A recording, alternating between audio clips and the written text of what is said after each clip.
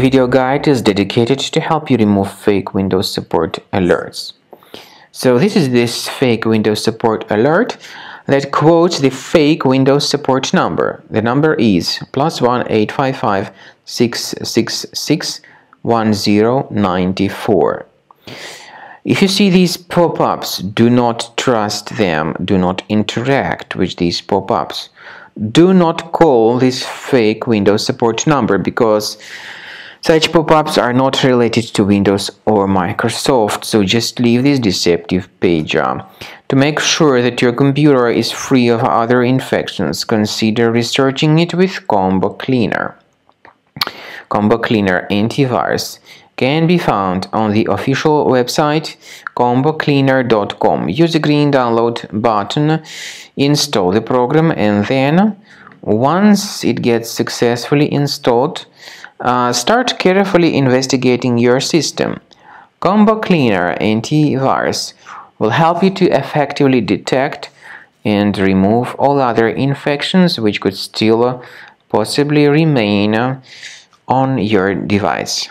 After you have successfully downloaded and installed Combo Cleaner Antivirus, the program is initially in the trial mode, so only quick scan option is available. By the way, I forgot to mention that Combo Cleaner is available for Windows computers, for Mac computers, and for Android devices too. This information is clearly seen on the official website, which is combocleaner.com.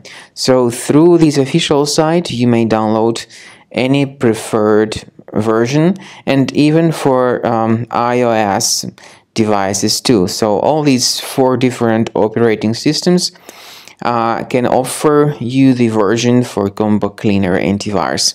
So you need to click on this Start Scan button, and the program will begin researching and investigating your computer.